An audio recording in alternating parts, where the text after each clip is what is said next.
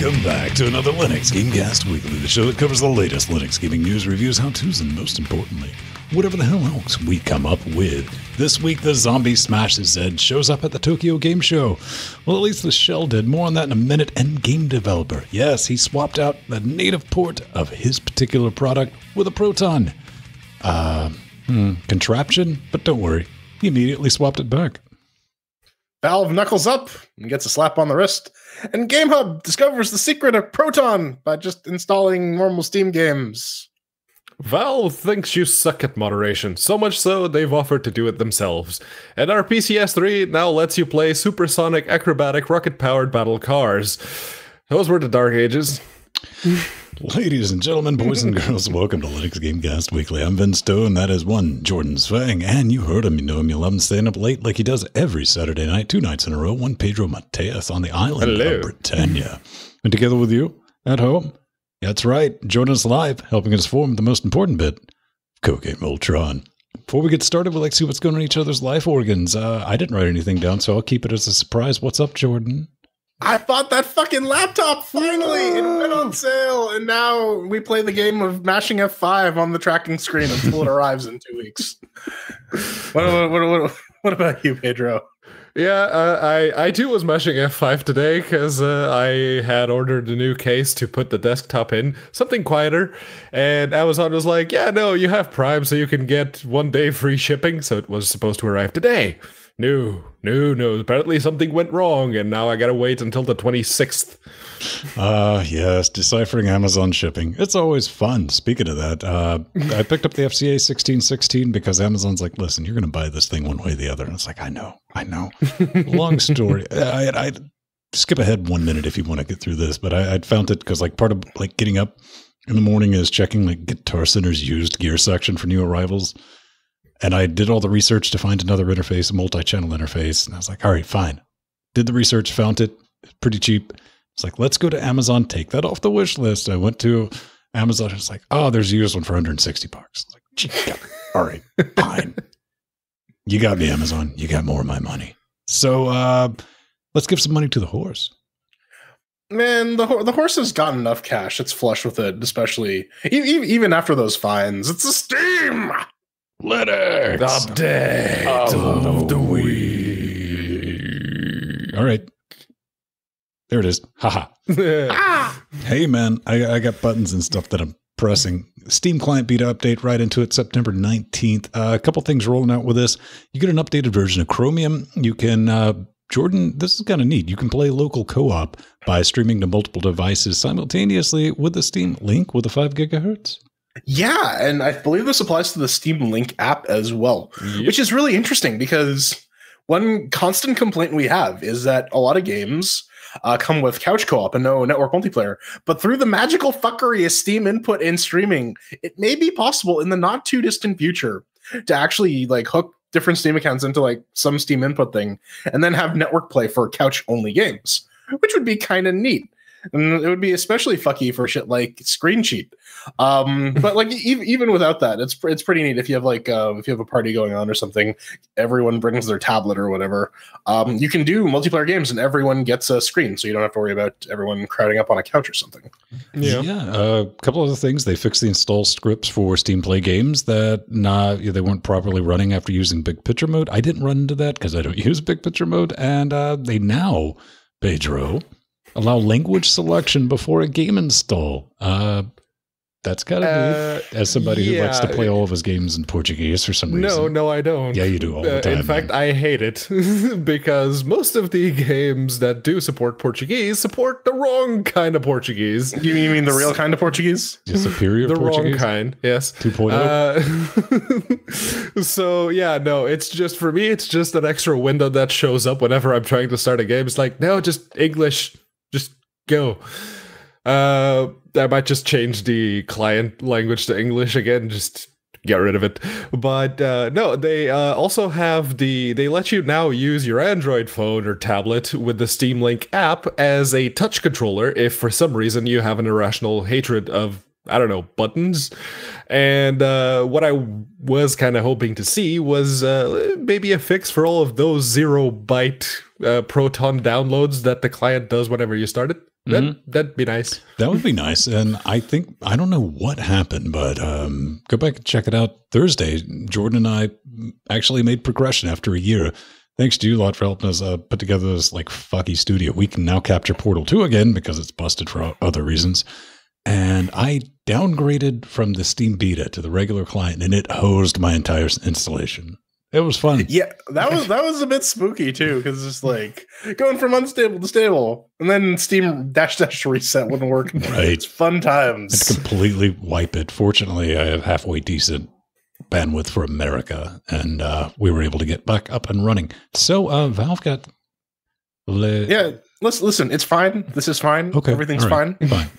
No, so everyone knows the 2 hours or 2 weeks rule for Steam refunds. You either return it after 2 weeks or until you have played up to 2 hours of the game. Now, according to France, that's against the law. Yeah, according to France, you get 2 weeks period to discover if a game is defective, does not live up to your expectations, etc., and you're able to return it. So, because Valve is an awful company that breaks the law, they get fined a little short of 200,000 euro, which is about the revenue from, I'm going to call it maybe 60 seconds of Steam operating. 60? No, like 20. Listen. I'm being generous. I'm factoring in exchange rates. Maybe there's like a bottleneck where Gabe has to like personally rub the cash on his nipples before it's allowed. Clear accounting, But that's the thing. Like, if you're gonna go after companies for violating consumer protections laws, and then you just find them a pittance of the money that they surely made in the process, it kind of doesn't incentivize this behavior, especially if it's 200K is cheap. That's a me. Like they can fire a me from their team. No, listen, man, this was just a test sue. It's like, can we get away with it? Okay, do the drawing. Yeah. Ubisoft actually got slapped with this too for Uplay, but since they don't put out Linux games, fuck them. I was about to say that's good for them because we don't like them, right? Yeah, that's how it works. But yeah, no, like seriously, 200,000 euros for Valve or Ubisoft for that matter it's not even a slap on the wrist. It's someone sneezing from all the way across the room and them getting kind of, slight feeling of difference in air pressure. The biggest fine here is that both stores had to display the little banner at the top for a while saying, yeah, no, we done goofed and we were fined because we breached these laws, and that was the real punishment there. Shame. I mean, shame in about 200,000 euros, which is actually probably less than 200,000 euros if you math that out. But there's developments in the VR space. We got to talk about Gabe Newell and Knuckles and Knuckles and Knuckles and Knuckles. It looks like sex twig, kind of like a half sex swing. I don't know. It looks, I mean, maybe if you like squint your eyes and then like rub a bunch of salt in them. Part of it kind of looks like something you'd put on right before you fucked up somebody, man. Like if those. I mean, that's kind of the point. When we're getting into like bare knuckle PC gaming fist fights, Valve's going to be at the forefront of it. Now, this is the Knuckles EV3. We talked about the Knuckles EV2 a long time ago. These are the new controllers that Valve will be pushing out with Steam VR eventually. They have stuff like the skeletal input system, so they can track where your fingers are, and you can do all sorts of complicated movements. And they've made some material improvements to the Knuckles units based on feedback. They're gonna basically, it's better build quality and about 2 hours of extra battery life on top of it. They also have a Unity plugin and a demo using that Unity plugin that you can dissect, and it's like a functional example of all the skeletal input stuff and Knuckles features that they want developers to start playing with and integrate with it. So they're going to be mass producing it, and if you want some of these, don't call Valve. They'll call you. Well, that's definitely a thing. Here's the thing, though. I mean, if you have finger tracking, how long until we just get a game where we stand around and wish peace among worlds, and that's it? I'm looking forward to Diddle Simulator personally. No, I'm thinking, finger tracking. So, Valve, you gonna help me find my fingers? Is that it? No, but you can pretend to be a human and have them. Listen, if you, guys, you got to be Patreons. You got to listen to the pre super shows, and where I'm informing Pedro that you can do like full limb transplants these days. And Pedro's just like, you know what? I'd rather have a stump. Wait, can we get like a self-install kit though? I mean, can your new hand run Linux? That's the real question. We're asking the hard-hitting questions here. Does it work with the Valve skeletal input system? Does your new hand have SDL2 support? No. This entire thread of conversation is too spicy. We need moderators to step in and tone it down just a bit. Mm-hmm. And apparently Valve want to do it themselves because, well, according to them, even though some members of the, the community and some game developers would rather do it themselves, Valve has decided that there were enough people asking for their help. It's like, no, this is way too much. We can't deal with it on our own. And you guys are pretty big and you own the freaking store, so help. And Valve has decided that, yes, they will help. You will also, if you're a Steamworks developer, you will also be given the option to opt out. But yeah, no. If you just leave it as is, whenever a player reports one of the threads or something that happened in your discussions, Valve will go in, have a look, and someone will actually review it. And my question here is, did they come up with a really good algorithm, or did they just hire a bunch of people? Because there's a lot of crap. I think both, right? Like, because that's how you like train AI, right? Is you have the humans do it, and then you have the machines do it, and then you have the humans check the machines work to make sure that it's valid, right? So eventually, the Valve AI, let's just call her GLaDOS for the sake of making things simple. Because that's clearly what's happening. They've trapped poor Ellen. We better not get like a message basement. Tomorrow from Steam. It's like, how did you know that? It's like, shut your damn dirty mouths, you fucking asshole.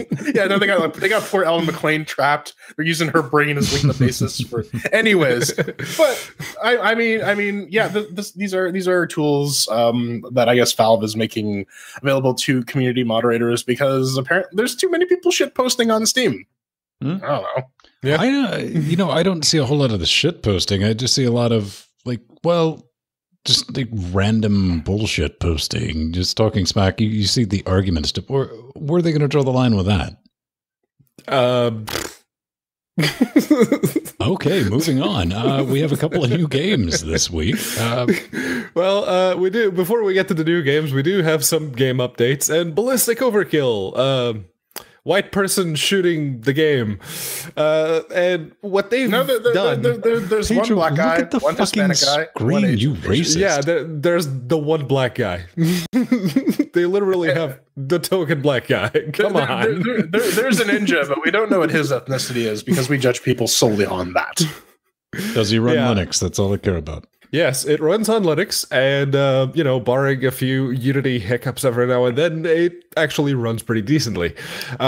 What they've been doing lately is they're introducing a new mode of play, which they call rounds, and they found that during the early beta, people were being a bit too passive, because apparently it was more rewarding to just wait it out and then just launch a big attack at the end.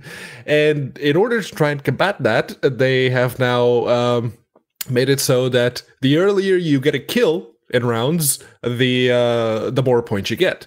And those points will, of course, progressively decrease as the Are you trying to convince me that there's enough people playing this to be angry about something? Oh, yeah. Are you trying to tell me this game is actually pretty popular. I mean, it's not, CSGO level popular, but it's got consistent 5,000 players on average. So it's one of the. To be fair, too, it is one of the few Unity titles out there with Vulkan support. That's the thing. Yeah. Well, you can definitely tell that they've changed something because recent reviews mixed, which you're going to get. It's currently $5.99. That's half off its regular $11.99 price. Yep. I didn't necessarily hate the game. I thought it was an alright shooter, but it definitely fell into it's an alright shooter. We got lots and lots of alright shooters. But I'll say this, if you do the update, it's not going to launch. You just need to restart Steam because reasons. That's apparently a thing. It's a known issue with this update. And to tap on the Vulkan support, that works beautifully right up until you get into the map. Then it just goes into like a white screen of like, okay, game's still running, just can't display anything. Then again, that could also be the beta Vulkan drivers I'm running from NVIDIA because they got issues. Gross. Yeah. All right. So Proton. Up next, there's some Protons. Proton Preference, you know about it, Butcher. It's a game that came out in 2016, October 5th, right off the top of my head as I read it from the Steam page. Currently $9.99. It's, to quote, a fast-paced 2D shooter. Blood-soaked, da-da-da, Butcher. It's a side-scroller. You go blow shit up. It's not bad-looking at all, but something happened with this game earlier this week. And that something is the developer said, hey, man, we've moved to a new version of Unity. The Linux thing, it doesn't work anymore, and we don't want to fix that. So what we're going to do is go over to Proton, and you'll be able to play it via Wine. I mean, Proton, same thing. Well, that lasted for 2, maybe 3 days, and they said, yeah, guess what? We're back to native builds. Yeah, 13 hours ago. 13 One of hours the ago. developers was like, yeah, we've reverted back to the native builds because apparently something was throwing a hissy fit with the game and Proton. And I mean, like, here's the thing, right? And we're gonna see this especially with Unity games, where it's a bit of an ordeal to transition between major and sometimes even minor versions of Unity. There are a lot of games that are available for Linux that were originally written for Unity 4 or some late version of that. Unity 5's out. When's Unity 6 due? Tuesday. Anyone know? Sometime. I guarantee when that drops. No, very few people are going to actually update their Linux ports over to over to the latest version of Unity. So this is another place where sort of Proton comes in. I was thinking about this too. I mentioned it last week. I don't remember if it was like during the show or in one of the mid segments. But Wayland support. Eventually, if we actually want to get rid of Xorg, you're going to need games that are going to be able to support Wayland, and that's not going to happen for a lot of Unity titles. Proton might be the only way to play them in the future once we get off the X's. This is, I remember the original announcement. The developer said, hey, man, that's gone. And the way it was phrased was, we're just going to do this in Proton. We've already sent a message to Steam to tell them to whitelist it. I think what they might have learned was Valve's like, it don't work like that. You need to do all this testing, then we'll do it. And they're like, oh, we got to do work. Look, our native build's back. That's the thing. So the busted build is back. Proton doesn't work. These developers need to, fix their shit. Sometimes the path of least resistance isn't the best one, but damn it, that's not going to stop some people from trying anyway. Oh yeah. Now, new games. Gardens. Gardens Between. It is a puzzle point-and-click adventure game. It's available now. You can pick it up for about 21 Canadian, or I guess 22.79 Canadian, which is I'm imagining $20 US in that realm. The art style, wow, tennis. That was not a correct fail. Reminds me a bit of Samarost, actually, with like all the random junk being thrown around. But yeah, you gotta solve puzzles. There's a touching story involving two best friends. Touching story? Wait, does this have an adult filter on it? No, I mean it is called Church. The Gardens Between. Listen, the Catholic The Gardens Church Between a approves touching of, story? So, yeah. Hot. Yeah. It doesn't require a distro or RAM though, which is kind of neat. But yeah, it's another one of these like time fucky puzzle games where you can go backwards and forwards in time, and it affects how the levels work and how like the various elements of the puzzles interact with the level itself. So we've seen a few of these. It looks all right. It's a little pricey for a puzzle game though at $20. Yeah, and big kudos to the dev. I shot him an email when the game released, and they came back and gave us the 3 keys. So we may be throwing chairs at it at some point. He did say it's like, oh yeah, we've been getting some feedback from people, and they say that the game is 2 to 4 hours long, and that's a bit too short for the 25 Canadian or the $20. There's a good rule of thumb: don't make your game short enough to where somebody can watch it on YouTube. Yeah. That might be a thing. Crosscode, what's it about? Crosscode. It's a action JRPG. It has a free demo, so I downloaded it and tried it out for about 15 minutes. What immediately struck me as odd was the combat uses shoulder buttons, which is a bit of a Dark Soulsy move. They combat in Dark Souls and Soulsborne games tend to use the shoulder buttons as opposed to your more traditional action games that'll use A, B, X, Y, or the cross, circle, square, triangle thing on your controller to actually determine actions.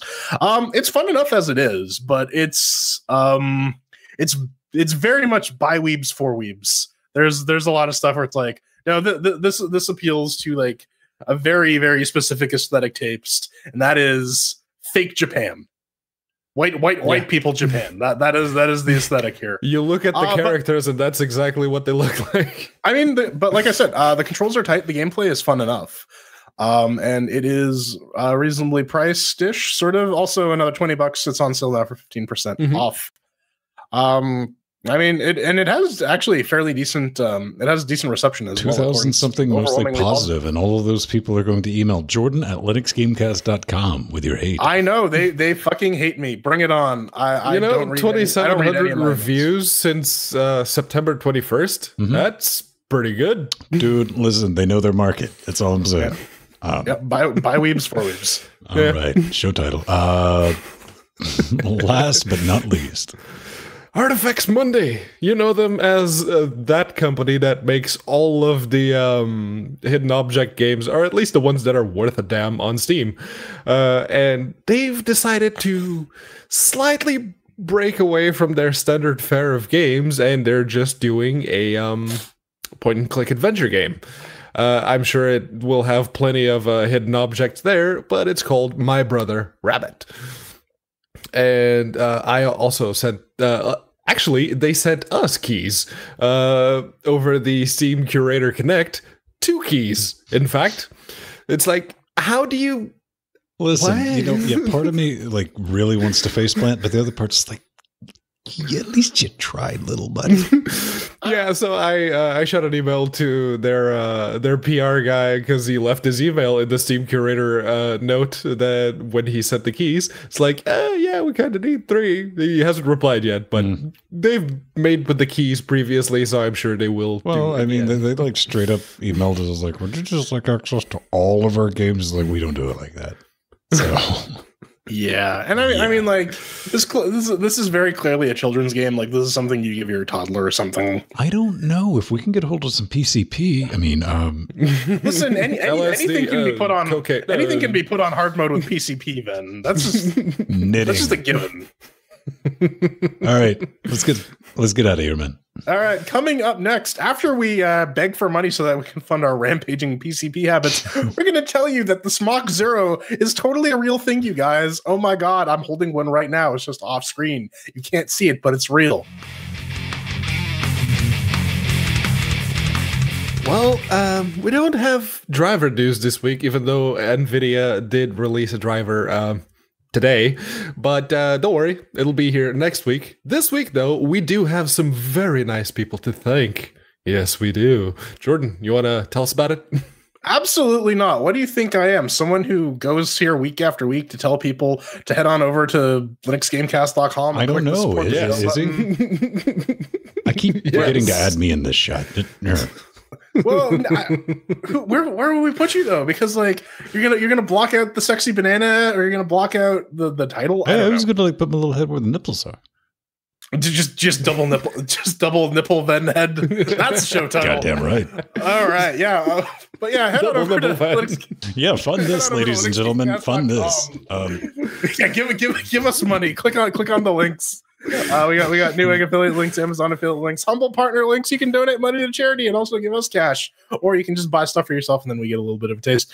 We got Bitcoin, Bitcoin Cash, PayPal, all that good stuff. You can also head on over to patreon.com/LinuxGameCast, where donating through that mechanism gets you some cool shit like early show note access to the Discord channel that you see in the corner sometimes where people are shit posting. There's just so much shit posting, and Valve won't take down your shit posts. It's great. Only I will. You also get access to uncut VODs 3 days early. You can RSVP for game streams, etc., etc. We had some people. Oh yeah, we did a thing. Preacher.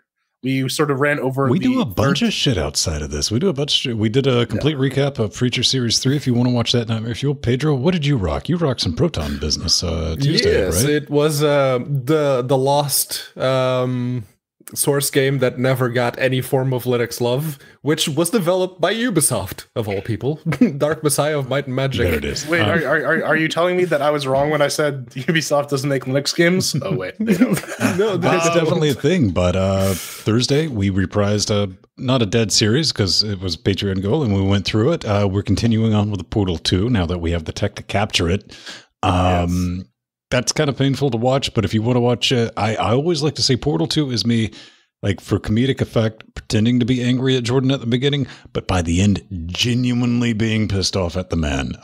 We immediately devolve into just... It goes both ways, buddy. It's kind of brilliant. 117 beautiful patrons backing this. Hey, we're at $260 a week per Saturday Night Trainwreck, which means if we can just hold it, can we hold it? Or maybe get a couple extra patrons all through next week and close the month out. Merch run. Oh, yeah. Oh my god!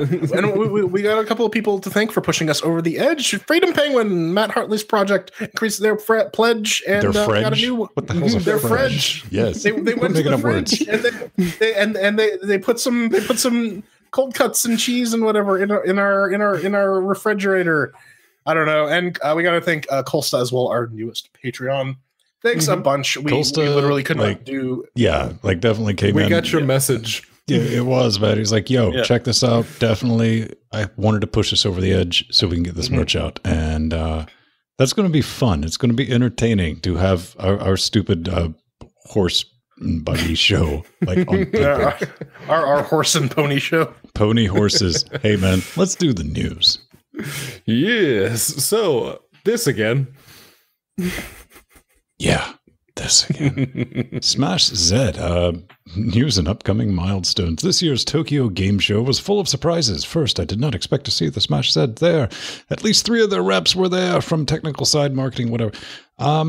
So they were there, and the downside is they did have a Smash Z, but it no worky.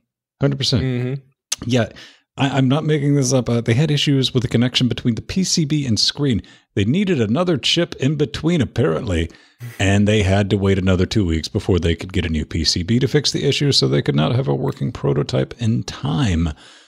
This is coming from Boiling Steam. The Smash said they literally brought a non-functioning shell to show off. But does it feel good in the hands? That's the important thing. I don't know, man. I was doing a little extra research on this business just because raisins, and a couple of people posted, like, from July, a video that they had, the team behind Smash Z had posted, like, hey, look at it working. You look at the cables of it. It's clearly either an HDMI DisplayPort running out of it, along with a power cable and a USB port. And it's like, man, that's just, that's a screen using the controllers via USB to control the game. Yep. And they say that now that they have the specs finalized, or so they claim, for the umpteenth fucking time, they will have a Ryzen, what is it? It's a custom embedded Ryzen APU. It will have it's an 1100 something or other. Yeah, it's the Ryzen V105B with the Radeon Vega 8. So it's basically like the Ryzen 3 equivalent for the desktop APU. And yeah, it's going to be expensive, obviously, because 900 euros for the mid-range version, 700 for the cheapest, and 1100 euros for the most expensive one. And they say that's that like $3,000 Canadian. Yeah, they say that it will be compatible with Steam, GOG, Origin, itch.io, Battle.net, and Uplay.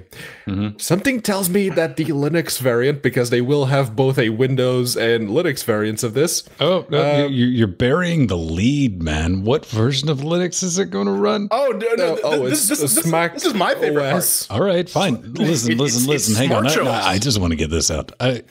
Each of these lovely clowns wrote like 2 lines, and they're trying to battle it out to see who gets more coverage on this. So go for it. I'm just going to sit back. Go for it.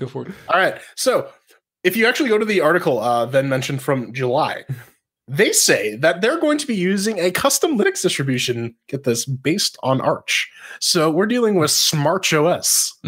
And that just tickles me in a very, very deep place that I didn't know was ticklish until this team went and shoved their fingers in my craw and tickled it. I mean, but yeah, no. My thing was that the Linux version of this is probably not going to run Origin, Uplay, or PS4 now. Look at the bright side, though. This thing's been in development hell for so long. AMD's actually got a part kind of capable of pulling off the claims that they said 5 years ago.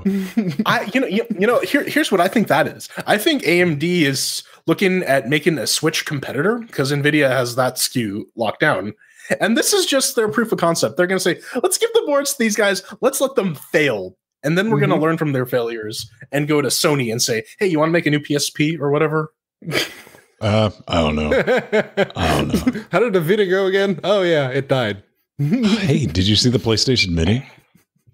Oh, I saw that. That's the thing, man. Everything's getting $100 for 20 PlayStation games. There will be a line, man. I mean, are they good PlayStation games? Do you get like full Metal Gear Solid or shit? I don't like remember the list or stuff like that. There were a couple of known ones there, but I don't remember specifics. All right. Well, DXVK. Anyways. Yeah. Yes. So, new version of the XVK. Well, not a new version per se. It's actually Jason Ekstrand's explanation. It's a very high-level explanation. He is one of the Intel Mesa developers. And basically, he's been saying what he and the rest of his team have been doing to get DXVK to work well on the Intel drivers. And of course, this is going back to Mesa, so chances are anyone with a GPU that's capable of Vulkan will actually be able to reap the benefits. They fixed Skyrim Special Edition, which was the performance was really, really bad, and they managed to get it from like single digits on the FERPS counter to playable. So that's kind of awesome on Intel graphics. That's pretty good. And of course, Batman Arkham City, which they found a bunch of bugs, and all they had to do was actually streamline some of their code to account for the for the fuckery that is the DX11 renderer in that game. Now you got to remember this is Arkham City and not Arkham Knight. Arkham City was the second game. Arkham Knight's like the fourth or some shit. This is good. This is important because we know Vulkan enables more thorough GPU utilization, especially in applications that are sort of threadbare when it comes to CPU. So in terms of like integrated graphics, you may actually see like better performance using the XVK just because it's actually utilizing the GPU hardware more effectively and threading that and using the shared memory model that the Intel CPUs have. And considering that the cheap Intel laptop is the mainstay of like the poor college kids. I see you, Mr. Foxdog. Last week, Foxy's been drinking. He has. I see what you're doing. I'm on to you. Anyways, considering that the cheap Intel laptop is the mainstay of poor college kids, that it's an important step of making gaming, especially on Linux, accessible because it doesn't matter. Like even if you have shit tier hardware, you can still play games at playable frame rates. Yeah, indeed. That train keeps rolling. Good times. What do we got up next? Proton, but not in the Steam segment. That's odd. No. We talked about this last week. Gamehub. It is a game manager for I don't know, for people who are too intellectually deficient to run Lutris. So now they're saying, well, in release not 11, we have Proton compatibility now, which basically means, hey, we can just click a tick box in the Steam client and then install games via Steam CMD, because that's the thing that's very difficult to do these days.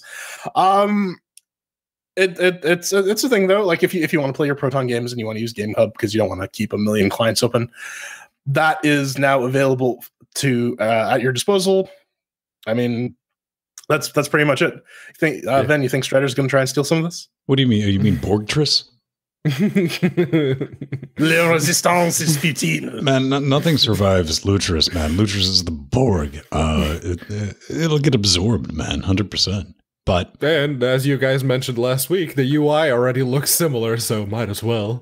I don't know. I need to try it and see if it differentiates between Lutris by, I don't know, being usable. Oh no! Like watch it just like straight up. You download, you compile the source code, and just wget the Lutris and runs it.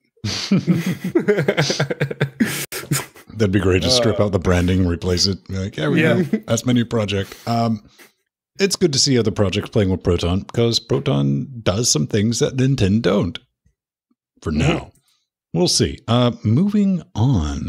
OMGOG. Yeah. Ermagurg. The from the GOG team, somebody's like, hey man, what about this GOG client that you guys have been dangling around, dicking us around with for years? Well, somebody wrote like CD Projekt Red's mismanaging resources and making more and more Witcher spinoffs instead of bringing more stuff to GOG. That really needs some. Your dreams are whatever. So Link90 from GOG writes, he's like, hey man, this is simply not the case. As for the official word on the topic, we're not actively working on it. We're talking about the Linux client and Galaxy, yeah. Galaxy. It's like, yeah, we got other things going on, man. We got other things going on to, like, what the actual hell? I mean, okay. So we got to take care of this other stuff that we're not talking about.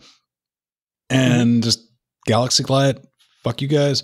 Which is all right. Just don't promise it. I'm tired of it being dangled around. But we do need to understand, Pedro. We do need to understand, Jordan.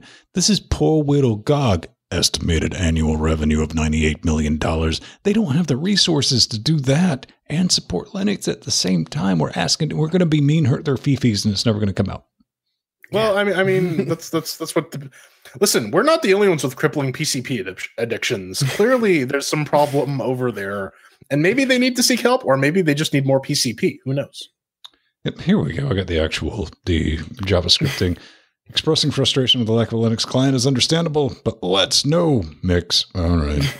Speculation and assumptions together to present them as facts. We will update users if anything changes. On the Linux client front, hope this clears things up. No, it fucking didn't. Good job. Well, so like there's also the whole like Betteridge's law of headlines here, where it's like if the headline is the question, the answer is no. Will we ever get the Galaxy client on Linux? No, just use Lutris. No, we have something better. It's called Lutris.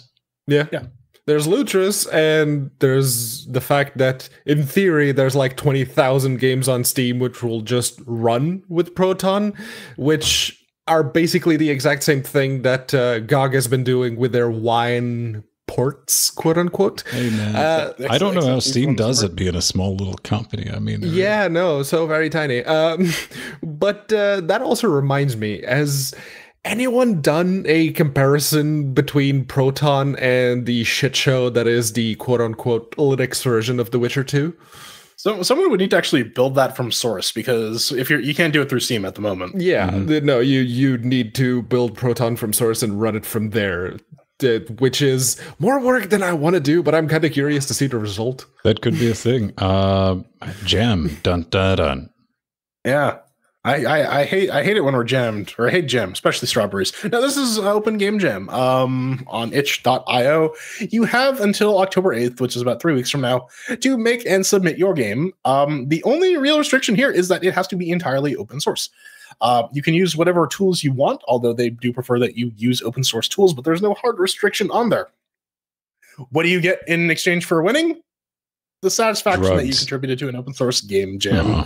You don't get PCP. But I mean, it's always cool to watch what's coming out of game jams, especially for things encouraging people to use open source tools and actually open source their products at the end of it. We basically have this to plug every year.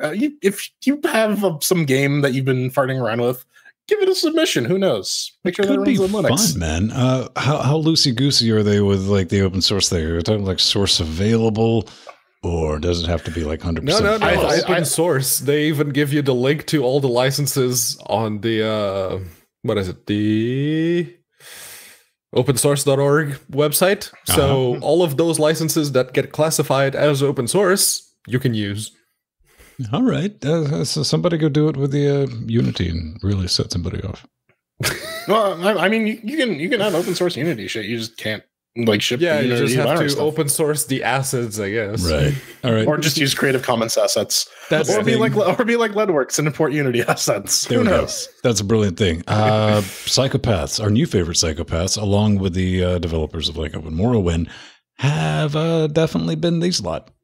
Oh yeah, the RPCS3, this team has been prolific, and they've made leaps and bounds, and there were a couple of games that they were having issues with, like physics not working properly, graphics not rendering properly. Man. Look at this, 1005 playable. I remember when that was like 60.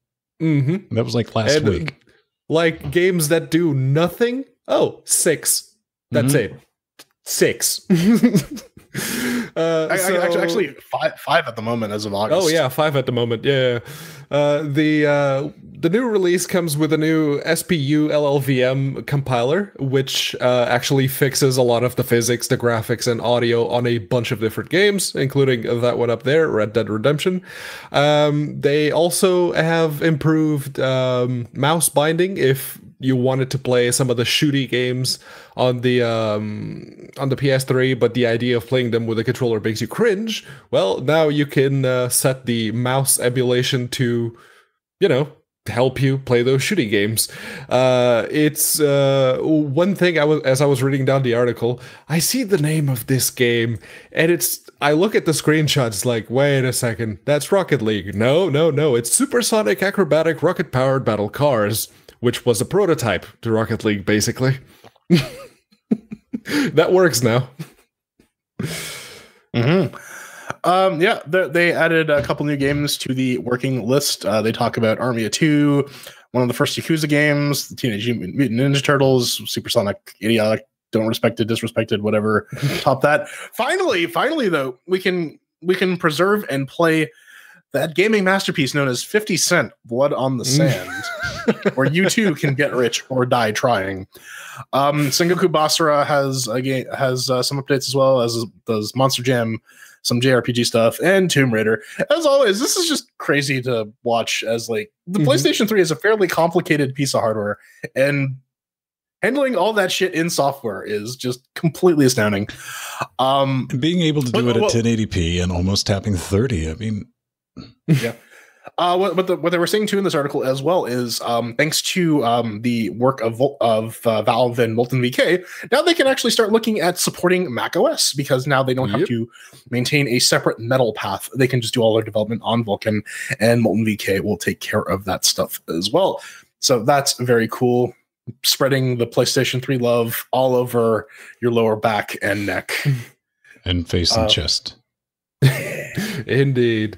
So, to wrap us up for the news, we have a bit of an alpha. I saw this one come up on Twitter. It's like, Valheim alpha. Now you can download it. It's a pay what you want tech demo, basically. They say that even if you do donate some money right now for the currently available version, you will not get the full game, so keep that in mind. The Linux version comes in a tar.gz. That's very nice to see. But yeah, they say the game proper will come out later this year, and I think Jordan actually hit the nail on the head with that particular description. Yeah, it's basically, it reminds me a lot of like Planet Explorers, but in the Viking realms on the Yggdrasil world tree. I mean, it's got online multiplayer, so it at least has that going for it. That's what I was going to ask, if it was open world or something like that. Yeah. And online multiplayer saves a lot of games from like, I can play this with people. All right, cool. Let's Let's give it a shot. Yeah, so it's another one of these Viking themed games. Open world, do your crafty thing, build lodges, build rafts, build swords, etc., etc. Apparently, they haven't yet implemented female player models, more crafting and bosses and music. So if you want a silent trip with just you and your dong, Valheim is your game of choice.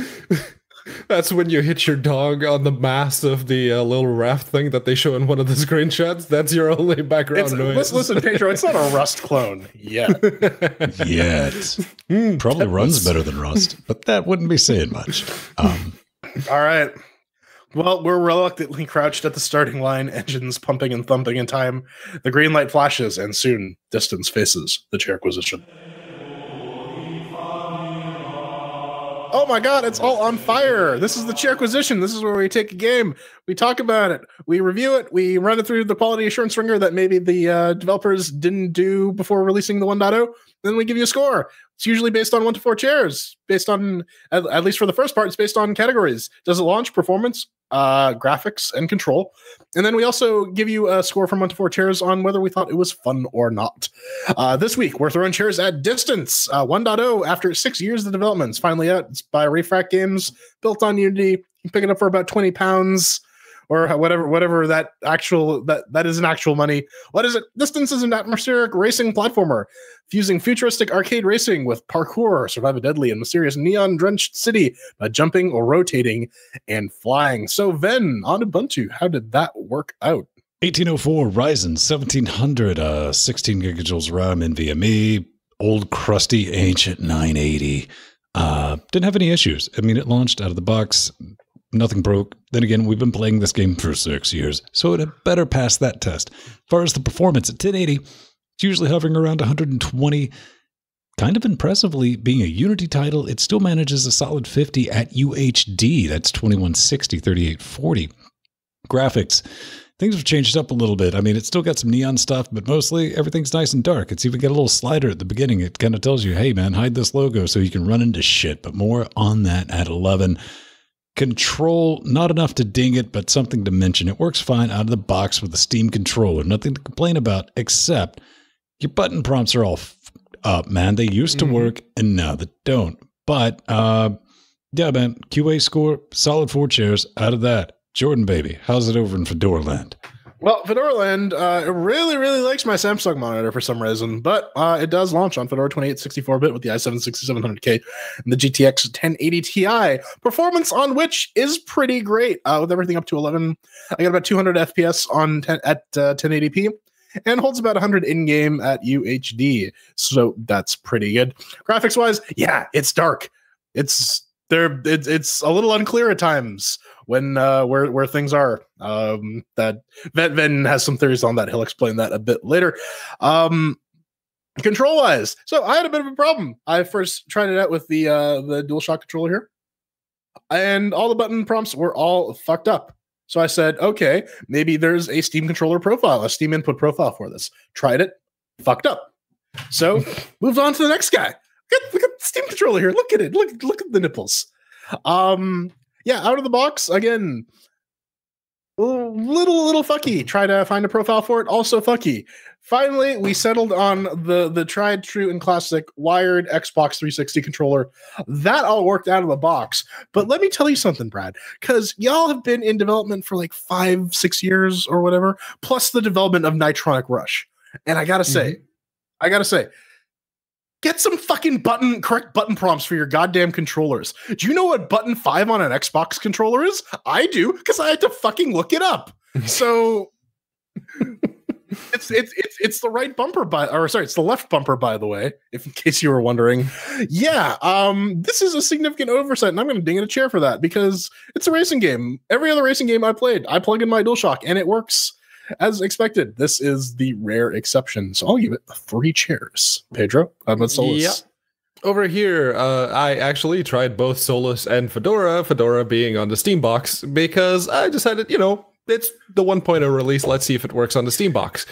It freezes after 30 seconds, but considering all the issues that the Steam box currently has, I'm not going to ding it a chair for that. The 2400G is still a bit iffy on the Linuxes, so Over here on the desktop, running Solus 3.99999 with the Ryzen 5 1600 and the GTX 1080, I had no issues running the game. The performance at 1080, it usually hovered between 150 to 130, but there were tracks where the FERPs would dip to like the 60s. At 3840 by 2160, those same tracks would dip to the 30s. So yeah, that was it still needs a bit of work there. Graphics, I noticed something because I played all the way through the single player campaign because that was the big promise, and I saw on some of the levels that had like vegetation, there was Zed fighting. And I hadn't seen Zed fighting textures since Victor Vran released the Motorhead DLC. Though, judging by the way that they disappear when they clash with each other, it's more likely that it's Zed fighting tessellation rather than texture meshes themselves. Empty also ran into this yesterday. At 3840 by 2160, there are some seizure-tastic flickers on some tracks, and on others, you don't even get to see anything because it just doesn't render anything. So controls, orange. Controls, yeah, no, I'm a mouse and keyboard player. You can rebind everything. You can rebind everything on controllers, but yeah, you will have to deal with the cryptic button prompts. So yeah, 3 chairs from me. Well, Empty got wrecked, but this game got an okay score. How about fun, Ven? Did you enjoy playing Distance? Hey, man, let's talk about some subjective business. I kind of hate being right. Really, I don't. The story mode, this is what we've been waiting on. All this, I'm not going to say the main thing, but this is the thing that's been brought up commonly about where's this game at? It's like, we're working on the story mode. Got to get the story mode. Got to make it a masterpiece. The story mode, at least for me, it's basically a 5-minute tutorial stretched out to 30+ minutes with some random VO in the background. And just for fun, shits and giggles, it'll randomly lock your ability to fly, jump, and all these other things that are critical to playing the game. All right, so we know story mode, for me personally, kind of a massive waste of time and energy, but there is an arcade mode. Actually, there's a couple of different modes. The arcade mode is something I was originally interested in, but it's basically turned into a collection of workshop tracks with a few refract classics, something that looks nice and it's nice neon. They're smattered in there.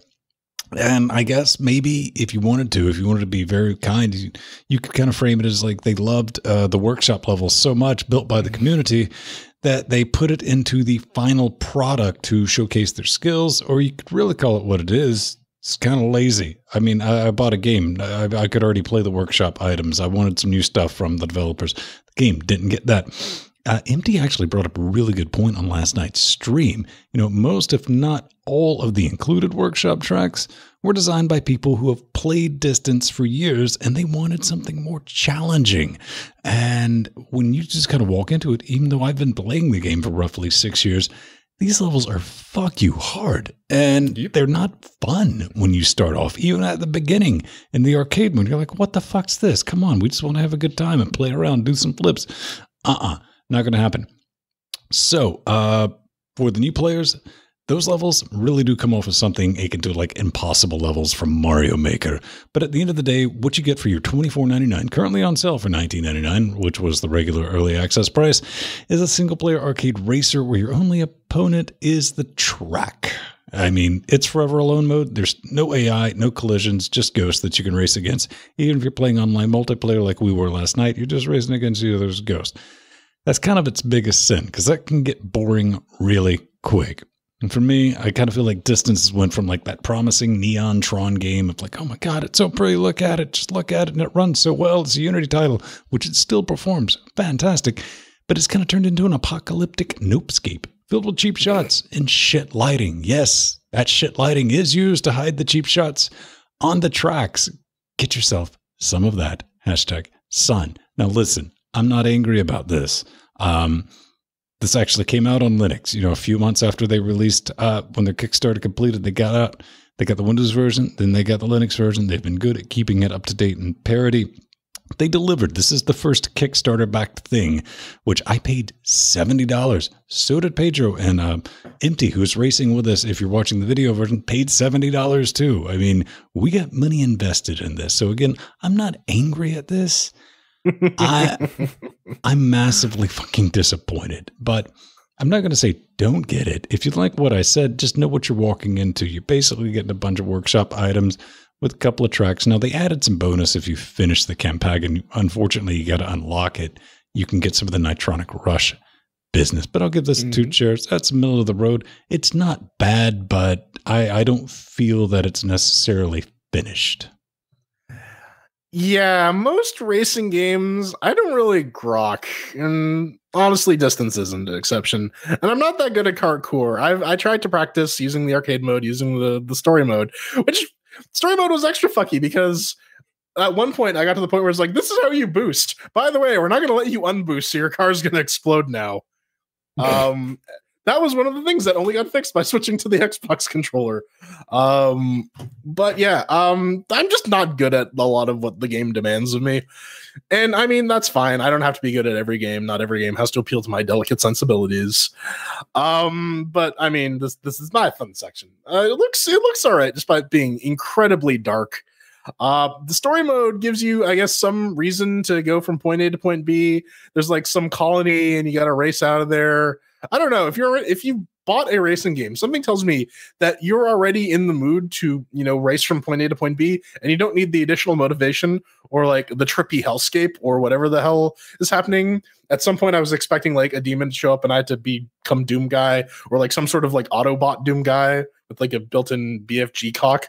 Actually, if that was part of the game, I would be super jazzed about it. Yeah. I tried out the Trackmogrifier too, because they were hyping that up for a while. I threw in the entirety of the lyrics to Sir Mix-a-Lot's "I Like Big Butts" and got rewarded with possibly the easiest track I think I've ever played. So that's the thing. Honestly, for 6 years of development and fine-tuning, I'm not horribly impressed with what we got. It's a competently done racing game.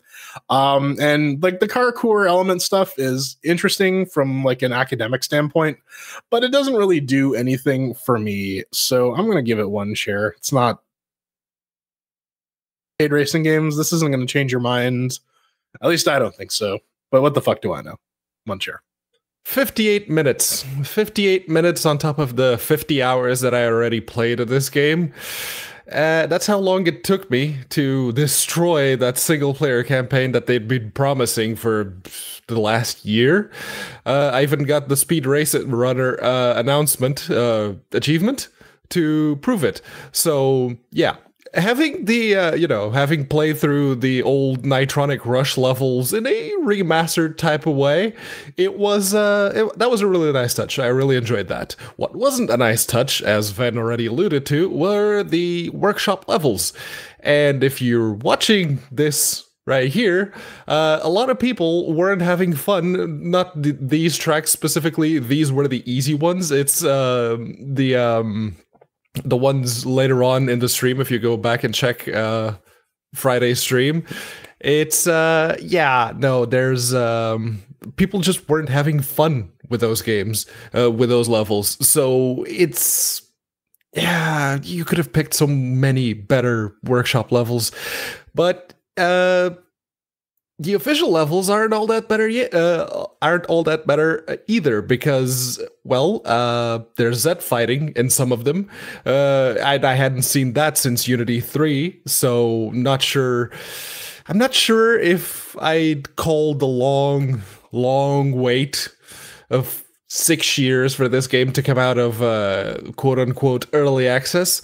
But I did actually sort of enjoy the single-player campaign. They definitely hammer on the point that, yes, this is an atmospheric racing game, and that is what we're going to do, and that is what we're going to beat you over the head with. And I didn't actually hate it. I just don't like the workshop levels because they were a very, very poor choice. It gets 3 chairs because I still like it. It's still Distance, but it could be so much better. Here's a question for you guys.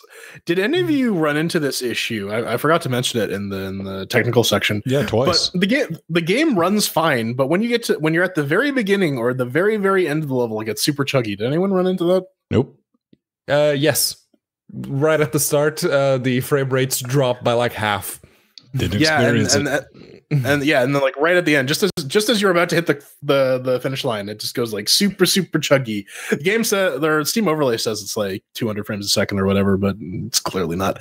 Anyways, that's our take on Distance. You got any final thoughts before we head on over to hate mail?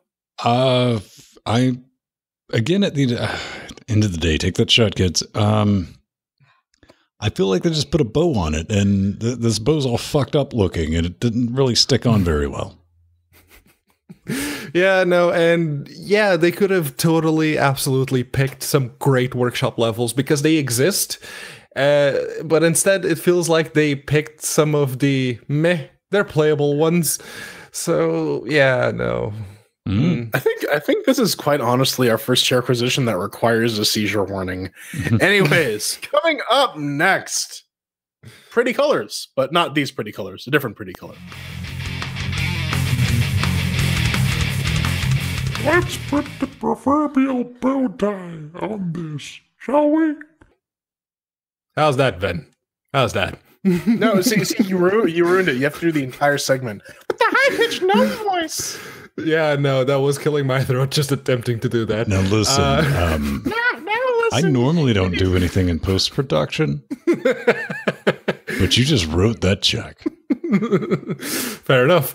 So if you'd like to let us know about how my voice sounds after Ven's done fucking with it, you can go to LinuxGameCast.com, you hit the contact button, and you fill out the form. Make sure to pick LGC Weekly from the little choosy box, and, well, you train that Google AI because they like to ask you to do that a lot. Yeah, it's if you're a game developer by any chance and you'd like to send us some keys, please don't do what Artifacts Monday did. By all means, do use the Curator Connect. Just send us 3 keys. Give them credit. Please. At least they didn't just send one. Yeah. Yeah, no, they sent 2, I guess. Here's the thing. On our developer thing on the Steams, if we get this, I mean, this is a constant thing. Mm-hmm. We don't redeem that. It just expires in 30 days. Yeah. Yeah. Don't waste your time or ours. All right. So this week we have Nemo actually asking if we're fucking with him. So the new theme is just fucking with us, right? Did you choose the colors for your show notes because they're all the default colors of hyperlinks indicating their various states? No, the show note colors have been this basically since I joined, and there needed to be some differentiation. Jordan? I mean, you would think that, but here's the thing. Yeah, the color scheme is not great on the news posts, but to the colorblind people in the audience, I say send your hate mail to Pedro at LinuxGameCast.com. Hang on, I gotta go look at the show notes now. Give me a second. Keep going. All right. Default hyperlinks in bright neon pink. Really? Well, here's all of our. I'm looking at the links. I mean, I can read the words and see the links, right? I don't know. Here's the thing. Here's the one thing I will say, Dak. I got to throw this out here. Can you use Discord? Because if you can use Discord, you can use our fucking show notes, my friend. Because this is the same damn color scheme. Pretty much, yeah. The moral of the story is that Nemo has had his eyes like physically removed and replaced with Jello shots. No, maybe he's just like next level hard mode on the internet. He surfs it with his eyes closed. He can feel it. Oh, Well, actually, shit. Does our website actually support media tags for like screen readers and the braille things? Oh fuck no. Well, way to shit on blind people. Then way to shit on blind people. Up next, we got something from David. He says, "You guys, Star and Pedro Star, really think Proton has the momentum to put Linux porters out of business? Overact much? Feral not going anywhere." Acting talent. Acting talent, yes. What do you think, Pedro? I don't know why you singled me out on that one, but no, I don't think it will put Linux porters out of business. It might put someone like Feral, or it might put someone like virtual programming out of business. But I don't think people like Ethan. I think that's more what he's talking about, though, because Ethan doesn't really produce ports anymore. He basically says, if you've used XNA to build your game, if you use my thing, then you get all the other support out of the box. And Icky Butts kind of just Icky Butts is independently funded through Patreon now. Mm-hmm. He's like, what game from 1999 do you want ported next? so Icky Butt's gonna do what Icky Butt's gonna do. I really do think that Feral and virtual programming, and I don't want to say Aspire because I haven't really put out a Linux thing in a number of year now. Yeah. I think Civ 6 was the last thing. Anywho, I think it's ultimately going to be their death knell, and it's really, and the real concern though is it's going to be the death of like native Linux games, because if it's easier to produce your build and it's Proton compatible, then why would you invest time and effort and quality assurance in doing something that Valve is going to do for you? I'll say this. Now, when it comes to Feral's already ahead of the ball on this. Notice what Feral has been putting a lot of time and energy into. That's mobile games. Mm-hmm. You know, that's like, why are you guys trying to shove like dirt racing and shit on like F1? Why is that? It's like, right. Hedge those bets, right? Let's make sure they're running on Android and iPhone. I think Feral's going to be all right. Maybe not a whole lot of maybe Linux ports. I think short term, definitely we're going to be seeing this issue with Proton because, that's a lot easier than, getting your entire kit over. But then again, we have the engines like Unreal Engine 4 and Unity. They're not going to start getting worse getting the ports out, making it easier for developers to target Linux. I don't think that's going to be a problem, especially in the long run. I think short term. But then again, this all hedges on fucking Valve, which I hate to say could get bored of this project next Tuesday and we never hear from it again. Yeah, and even though it is open source, they can just go, no, we're not going to update whatever version is in the Steam depot. So if you are trying to use it through Steam, you're stuck at whatever version they have. And I maintain that this is Valve simply hedging their bets, right? They're saying, well, we tried getting developers to come over to Linux. That's not going to work. What we're going to do now is we're going to produce our alternative Win32 API based on work that's already been done through Wine and DXVK and D3DVK or whatever the DirectX 12 to Vulkan thing is called. We're going to take it on ourselves to essentially they're going to be the Cyrix to Microsoft's Intel, right? It's going to be 98% compatible, and that's going to be good enough for the people who are already on SteamOS or on Linux in terms of like playability. Like you can actually play the games and they run. I definitely think that's one of the things, like in the perfect moon future, it's not going to fucking matter as long as it runs at 100%. And maybe you're going to have this quasi weird hybrid mesh. It's just like Proton all the things or whatever. I don't know. Mm-hmm.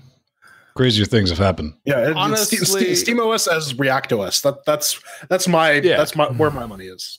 Yeah, no, that's exactly what I was going to say. If they can get SteamOS to the point where the difference in performance is negligible, that most people won't even notice, they did it. And at that point, anyone who's actually doing any type of Linux ports, that's when I need to find another line of work. Well, I don't think it's going to get better than that. So, on that bombshell, let's cue the music. You know where to find us, 9:30 Eastern Standard Moon Time. It is kind of brilliant. We want to thank everyone for showing up live, helping us with the distortion and Chiral dynamic. I'm Vince Stone. Find me on the Twitters at Vince Stone, plus Vince Stone on the Google+. Or if you're a Beautiful Party patron, come hang out in our Discord. I'm always there. You can out-reply me, and I'll look at it. And I might post a little icon of a bear in snow that is clearly cocaine. I'm Jordan Smung. You can find me on our website, messing around with color schemes to make things even more unreadable for Nemo. You can find me at The Burning Fool on Twitter, or plus Jordan Smung on Google+. And you can find me usually just randomly stalking people out on the street. No, I don't actually do that. Don't get any ideas. I'm Pedro the Ripper. You can find me at Unaccounted For on Twitter, or plus Pedro Mateos on Google+. He wanders the streets of Whitechapel trying to get into arguments with random people and then stabs them. I think we've solved all Linux gaming problems in 1 hour. It's brilliant. So, It was legit. nothing more to do than just roll them credits.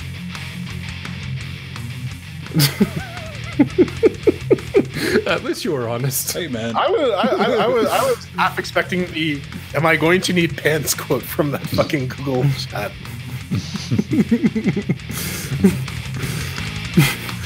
Oh, man. Credits don't need pants. Dude, Mr. Foxdog, Andrew S., Empty the Atomic Ass, Mike G., Barbara, and Betty make it up our executive producers, followed by a gang of fucking producers. Dr. Dementor? Dr. Dementor, man. OG. And just O. Let me see your O face. Oh! Hey, man, Yeah, Linux no, Noob's been a patron long enough to where he's probably like a Linux Pro now. Yeah. Yeah. He's leveled up. The real Pedro Mateus. Mateus. Look at those fuck buddies. It's fuckers, Yeah. man. 100% cannibals. Oh, Mike G is still winning. Mike Jesus won, man. There's like room. If I'm generous, I can squeeze like 2 things on there. I've like racked my brain to put stuff on the wish list. I was like, I think we're good. No, I'm looking forward to it. Mike G's like, yeah, I bought you guys a house Yeah. with a fiber uplink. So yeah, get on that. Well, I'm trying to think of the difficulty curve. Where Tanzania, Sudan. Anyway, Dynafire, everyone. We love you. Bye. Next week, we'll be back. 5 dudes.